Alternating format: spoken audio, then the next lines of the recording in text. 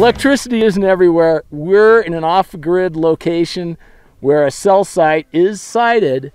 And Marty, tell us how you're generating electricity, how you did it before, and then we'll have a conversation about how you're doing it now. Okay, so we're off-grid. It's important to have cellular communications out here, but electricity, you know, grid electricity is too expensive to bring up. So it's a solar site. This was built 10 years ago with solar, and advances in PV technology have really come a long way. So now we've upgraded the PV to bring more energy to the site. But with the advances in cellular technology, 4G, now 5G talk, the load, the electrical load of the site has tripled, if not quadrupled. So the site was built 10 years ago and originally designed for a specific load. We don't have enough PV energy to power the site all the time. So what we have is a backup generator. In the old days of lead acid batteries or chemical batteries charge very slowly. It's a chemical reaction going on. So the C rate, the charge rate, you've got to be careful. You can only give it so much energy. Yeah, and they get too hot. They get too hot. They melt. They're unhappy if you give them too much power. So what we've done is we've increased the energy at the site by adding more PV. It's still not enough, so we still need that generator to run. If we were going to use lead acid batteries, the PV, actually, the upgrade, provides more energy than they can actually take. So the PV runs the site during the sun days and then also charges the energy storage system. If we were charging lead acid batteries, we wouldn't be using all the PV. We'd be dumping some. And if we're dumping energy from one source, it means we got to make it up with another source. Hence the generator. So we have an off-grid generator. This is a 60 kVA generator. We have 6,000 gallons of propane fuel at the site. Because of the analysis we did, the lead acid batteries proved that if we were to put them here, that generator would run 8.5 hours a day to make up for the lack of energy and the lack of PV that we wouldn't be capturing, that we would be dumping.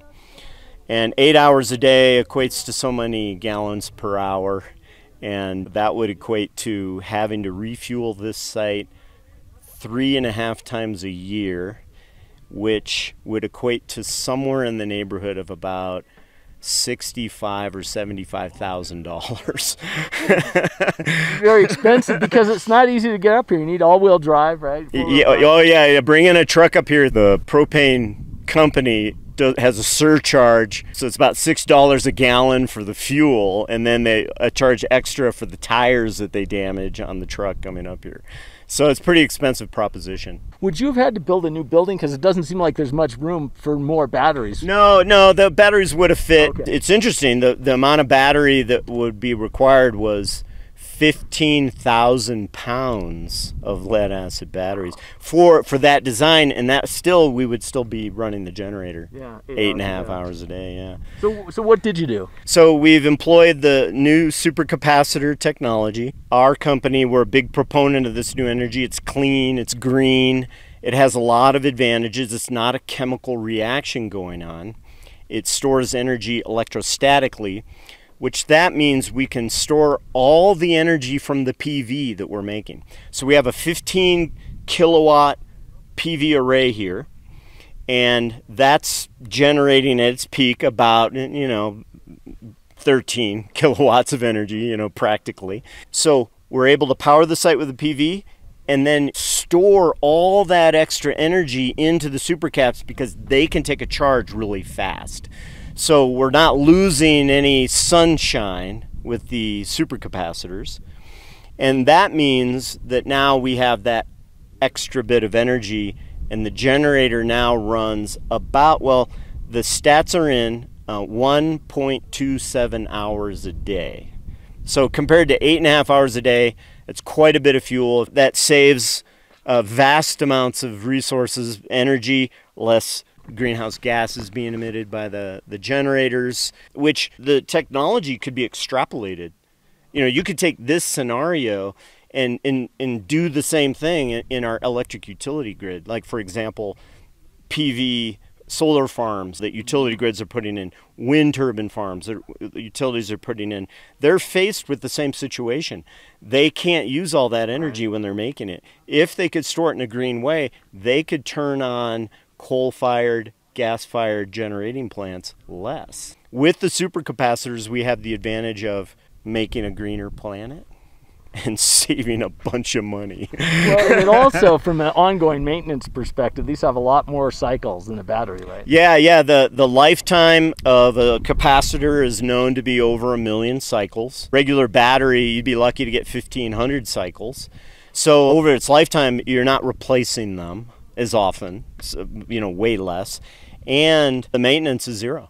And you can monitor them continuously as well, right? Yeah, they're smart devices. Yeah. So we have internet connection here. We can log in and see what they're doing. And they throw alarms just like any other cell site device. You know, that's common in the industry. And they don't outgas, right? No outgassing. Yeah, with chemical reaction, you have hydrogen gas being emitted during the charge and discharge cycles, or one or the other. And with supercap, yeah, there's no gas. There's no heat generated by them, so less HVAC required, and they're more efficient. So with lead acid, you know, with a chemical battery, you lose energy to heat that's being created. Sure. So think of it like a piggy bank. If you put $1 in a chemical battery, you get to take about 80 cents out.